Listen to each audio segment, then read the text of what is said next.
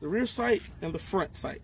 So you have to do two things. You have to put this little dot right here in between these. It has to be equal and even. Sounds crazy. See how the back of here goes inside of here? You line it up, you press the trigger back, it goes bang. So I did something last night. I printed this out for you. This is the front sight, this is the rear sight. You put the dot inside of the middle. If it's too much over here, it's gonna go off. If it's too much over here, it's gonna go off. If it's too high, it's gonna go too high. With that being said, let me bring it down here so you can see exactly what I'm talking about. So if the front sight is too high, guess what? The front of the gun, if it's tilted like this, it's gonna shoot off. If it's over to the right too much, it's gonna shoot to the right. If it's over to the left, it's gonna shoot to the left. If it's dipping down, it's gonna dip down. Proper sight alignment, proper sight picture.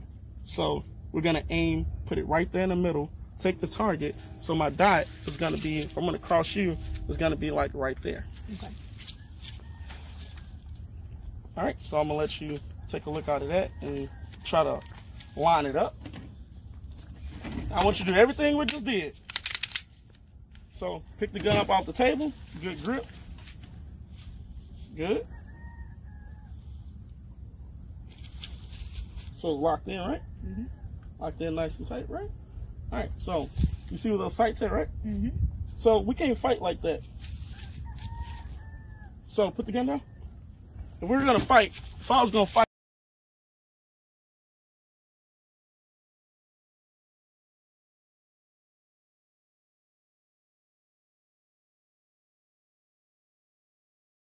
put it directly on your B. Hold up.